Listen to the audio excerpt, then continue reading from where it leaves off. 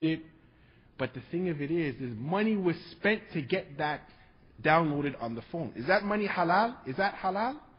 50 cents in the masjid before the salat. It destroyed my khushu'. The brothers who were behind me, they were laughing all throughout the salat. So we say this to you, brothers. This stuff is destroying the kid's mind. These people on these lyrics, they lie so much. I've traveled the world. I've done this. I've killed these people. My crew is like this. I've done this. I've done that. Lying. A lot of lying in their lyrics.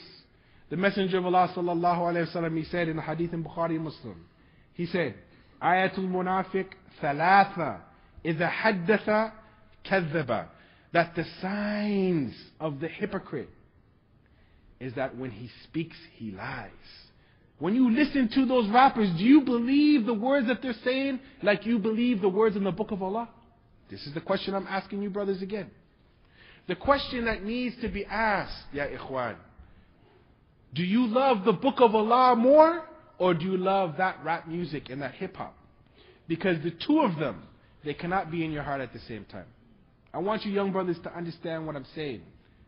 Yo, Baba, back there, no talking. We got some homeboys from Detroit, and they'll throw you, bounce you up out of here. I'm telling you. So you need to be good. We say this to you, ya ikhwan.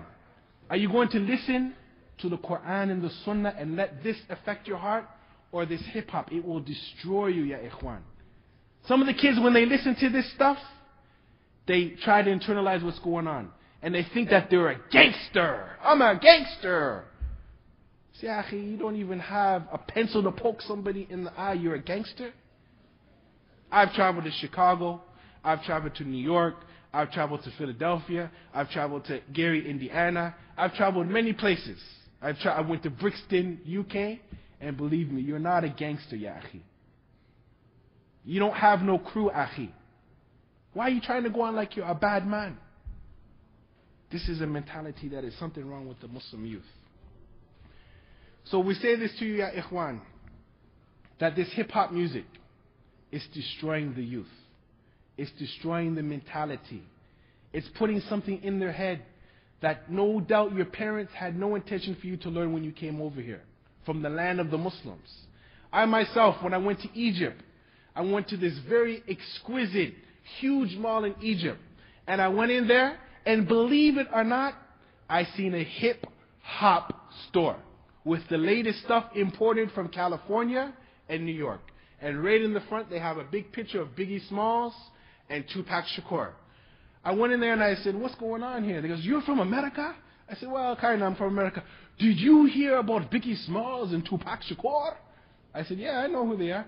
Wow, man. Wow, I wish I lived in America when they were alive. I said, why? He looked at me. You're American? I said, yeah, kind of. You know, I'm from North America. He goes, you don't want to hear the songs of Tupac and Biggie? I said, hell no. No, I don't want to hear that. Kufr. I said, you're Muslim? He said, yeah, I'm Muslim. I said, I'm Muslim too. I came from the West to come and learn some of the Book of Allah and the Sunnah of the Prophet. You want to go there? He said, yes. Yes, I want to be a players. I want to be a players and a ballers. And I want to be a gangster. I said, subhanallah. I'm trying to come up in this religion and learn my religion and try and call to it. And you want to go hipping and hopping in the clubs like a buffoon? Yes, brother, it's very cool, very cool. MTV is very nice. I said, subhanallah. You're going this way and I'm going that way. I said, brother, wallahi, I would give you my passport and everything if I could live right here. You can go back to Canada. You can go back to America. You know what he said to me? He said, I wish I could. It's my dream. It's my dream to be in America. I said, subhanallah. Everywhere that I've traveled in America, it is not the place that you want to be. Me and a brother a few years ago, we were in Toledo. And my time is running out. Friday night, 10:30 in the night, more than 60 black people that are obese are waiting to get into McDonald's so they can get their eat on. I said, subhanallah. Subhanallah. People waiting outside of McDonald's like it's the last food that's going on. You see crack bottles all over the street. You see shells all over the street. Time constraints. When you get the time constraints, you can't say everything that you want to say.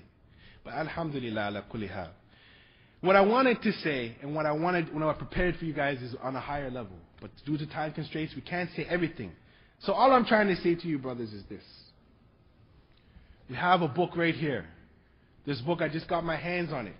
It's called Tahrim al-Tattar by the Muhaddith, the Allama, Sheikh Nasruddin al-Albani.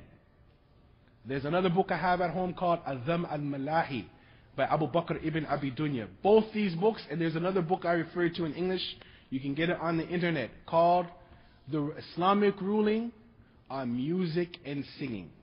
This book destroys and it refutes a guy from the past called Ibn Hazm.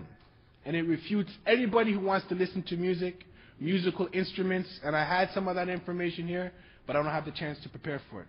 So we say to you, ya ikhwan, every time that you're listening to that music, when you're listening to that music, I just want to know one question. If Malik al-Maut, if the angel of death, if he comes to you at that time, while you're in the elevator, hip-hopping and bebopping, bunks in your head like a buffoon to 50 Cent, and he comes and he takes your soul from your heart. I want to know, are you guys ready for that? Is that what you want to be, the ending of your life? Bopping your head to the song of 50 Cent? Or as our brother, may Allah guide him, Beanie Mac said, I'd rather go out in the masjid making the salat. We like to say, inshallah ta'ala, we like to thank the qa'imina, our brothers, for allowing us to say a few words concerning this. Hopefully I will get a chance, inshallah ta'ala, to give a more deeper explanation of this with all the adillah that I prepared. But we say to this, ya ikhwan, if you listen to this foolishness, it's going to damage your head. Look at yourself 10 years from now if Allah gives you life. Don't waste your life on this foolishness. أقول قولي هذا واستغفر الله لي ولكم وسائر المسلمين أجمعين فاستغفروه إنه غفور رحيم وآخر دعوانا